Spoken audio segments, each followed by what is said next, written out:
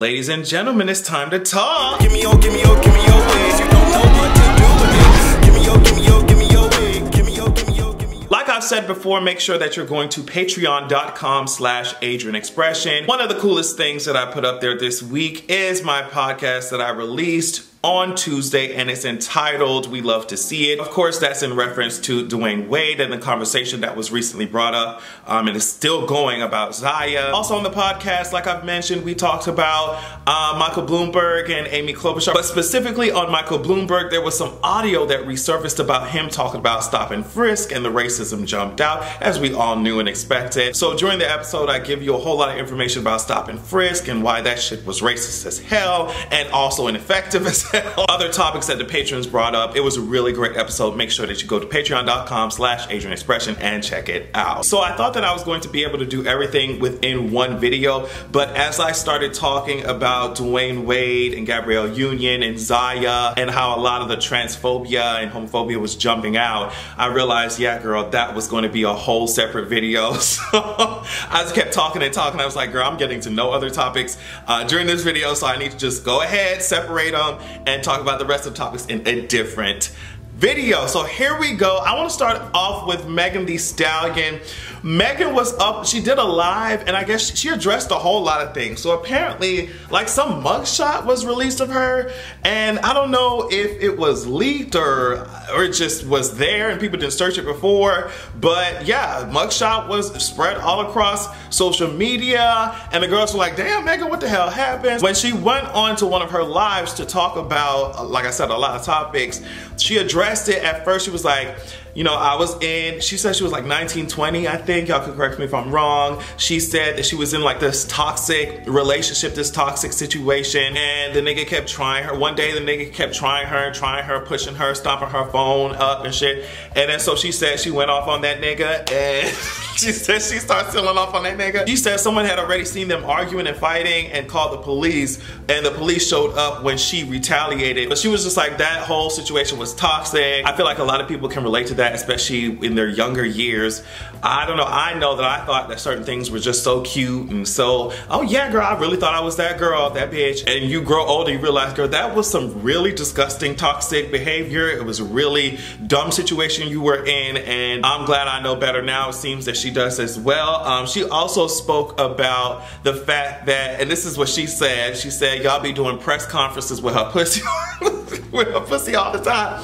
She said she getting tired of y'all wondering who's in it and what her pussy dealing with. She said you can go and party and not have sex with people. You can go out and have fun. She's like, try it. And I always notice the difference between how a lot of female celebrities navigate through this entertainment industry versus how male celebrities do, because it's just like a lot of these males ain't getting these questions like that. And if they were getting pressed like how a lot of women celebrities are being pressed about who they hang out with, who they allegedly fucking, a lot of these male celebrities would not be the deadbeat dads that they are. It's like, it's a lot of leeway is given to a lot of these male celebrities versus women. And it's just like, even if Megan Thee Stallion was having sex with these men, that's none of our business. She's hanging out, she's getting drunk, she's doing what she gotta do. As long as it's consensual between two adults, it's just like, girl, what's the problem? Like, that's her prerogative.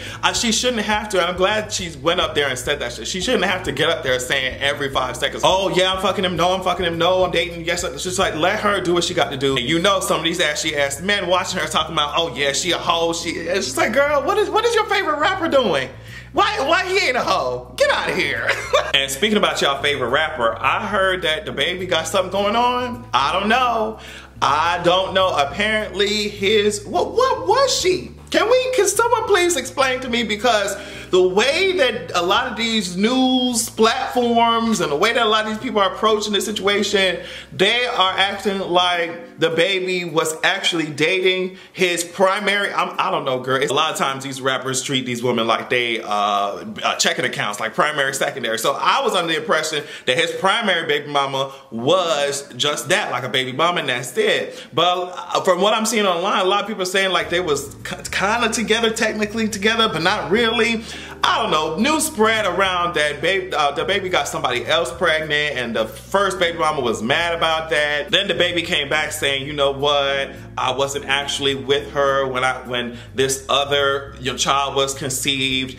and it's just back and forth. People trying to expose each other on Instagram by releasing text messages and all this. Then DaBaby gonna come back talking about, well, you know, y'all are not going to get the reaction that you think you're gonna get out of me because with all of this shit that's going on online, my children are involved or a child is involved, so I'm not really taking it to that level. If y'all really want to go there, more power to you, but this is all y'all gonna get and that's it. So yeah, if someone can decipher what's going on, because it's a lot of relationships, there's a lot of ties, and it's just like, I don't know if they got titles or no titles. I don't know what's expected, what's not expected. It's some alleged cheating and some kids going on with DaBaby, and that's really all I know about that situation. So now, I'm not sure how true or confirmed this is, but news spread quickly online about the fact that Joe Jonas and Sophie Turner are allegedly expecting their first child together. I want to say congratulations. Now, Sansa says, what I hope that you do is you hide your child from the Night King. We all know that his tired ass was running around here, even though your sister did kill him, but we never know. We never know with the world of Game of Thrones. We know that the Night King's out here trying to recruit babies, trying to give sacrifices and shit. It's giving very much Lands of Always Winter type of tease. So Sansa, you know what you have to do. Just make sure you don't carry your ass in the crypts like last time. Sophie, you gotta take Joe and your baby and run far away from Winterfell, girl. We are not taking those types of risks anymore, especially if Dan and Dave are still in charge of your story. I'm trying to protect you. Make sure that you run far away from Winterfell. Don't go to King's Landing. Maybe there's some cute shit at Dorne. They got some flowers and some, they wine is good down there at Dorne. Maybe get hot out at Dorne, but take y'all ass away from Winterfell, girl. That's all I'm saying. All right, so in a tad bit of ridiculous news, we have some tattoos, all right? So the first one we're going to investigate is Chris Brown's Air Jordan. Is it giving Air Jordan tattoo? Is it giving Nike? I don't know what it's giving. It's giving shoe on the face type of realness. Now, it's really no shade, but I just wish that his music was as attention grabbing as the tattoo that he decided to put on his cheek. I don't know if he wanted to give us all types of doormat realness. I don't know if he was giving us, I don't know, Payless shoe closet realness. Not sure if he was trying to give us hiking tees with that tennis shoe, or if he was giving us athlete's foot. I'm not sure what it was, but all I'm saying is that I can tell that you rich ass motherfuckers are really bored.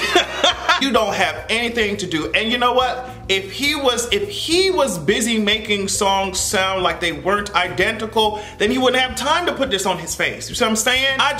Wow, it's a lot that's going on. I would say that I wish Chris Brown the best, but I got to get to his victims first. Moving right along. And this one is, in my opinion, most definitely more egregious. It's the most egregious one. Amber Rose got slash and bash tattooed on her forehead. Like I said, y'all have so much money. It's just, you know what I mean? Y'all are swimming in so much money that y'all don't know what to do. I don't know what it is, but there is nothing on this planet that could get me to tattoo something in the middle of my motherfucking forehead. I can tell you that right now. And she got slash and bash. Now, if you're wondering what slash and bash is for, it's for her children, Sebastian, Thomas, and Slash Edwards. Now, me personally, I'll be so ashamed. Can you imagine looking at your mama every time, every day, every moment, even if you're on FaceTime with your mama, and you see your name right there splattered on her? Just, I mean, it's giving the king's seal type, it's just stamped on her forehead. Can you imagine that?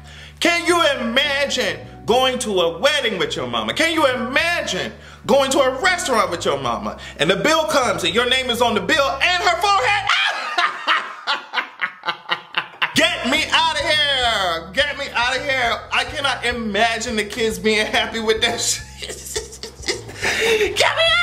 I was just like, no, she didn't. No, she did. And of course she responded, because of course all of the internet dragged the shit out of her. That shit is so strange to me.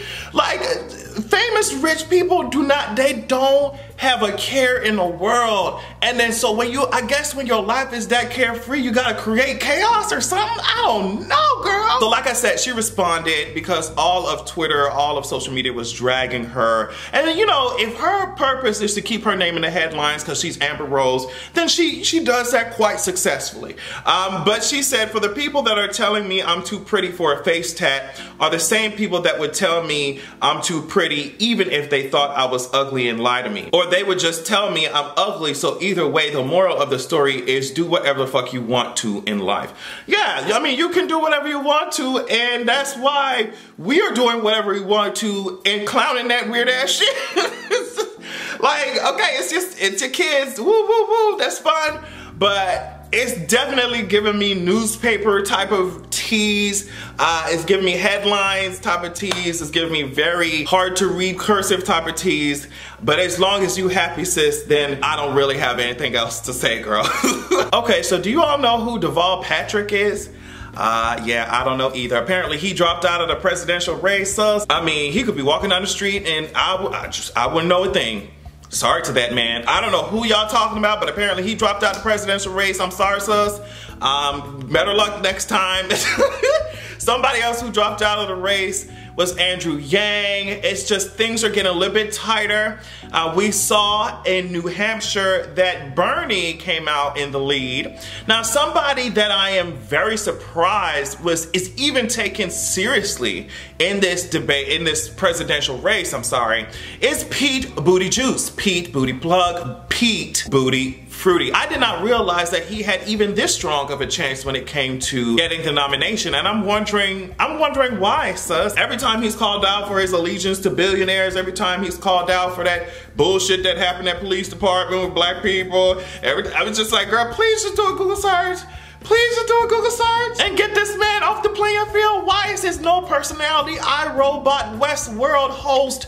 You know what I mean? Why is his I need to update myself to the latest operating system built ass even taken seriously? Get his ass out of here. And I see some people talking about the fact that, oh my gosh, you need to get behind Pete Buttigieg because he's gonna be the first gay president. Girl, I don't care if trash is gay, we gotta still put it in the bin, sus. It don't matter. This is coming from a whole ass gay man. If garbage comes out and says, hey, I'm gay, sis, you still going in the plastic bag, you still going in the garbage truck. You know what I mean? Get his ass out of here. Somebody else that they're trying to get out of here is William Barr, AG, Attorney General William Barr. Apparently there's been a whole lot, I mean, it's been trending on Twitter. What is it called? Disbar William Barr. They're trying to get his ass out of here. And it kind of stems from this whole Roger Stone situation where, you know, William Barr teaming up with Donald Trump to try to get Roger Stone a less intense sentence. And as you know, Roger Stone was arrested. He was indicted for lying to Congress and obstructing the House of Representatives from doing their investigation when it came to the whole Russia interference. Now, like I said, after he was acquitted, it's even more solidified the fact that he can do whatever the hell he wants. He can try and manipulate people. He can try to punish his political enemies even further. He can try and fire career politicians and place in whoever the hell he wants. And he can try and do the shit that he's trying to do right now with Roger Stone and the sentencing and all of that. Honestly, I just want everyone to be escorted out of the administration and out of the White House, okay? I mean, everybody from Trump to Betsy Tart ass Devos to Rudy Giuliani, who really is constructed like Dr. Eggman Robotnik, is giving very much Sonic the Hedgehog tease. Get them all out of here so that I can breathe and live in peace. But on that note, I want to thank all of you so much for watching. Make sure that you check out, like I always say, my Patreon at patreon.com/AdrianExpression. There's a whole lot of goodies over there for you all. Love you so much, and make sure that you have a good goddamn evening.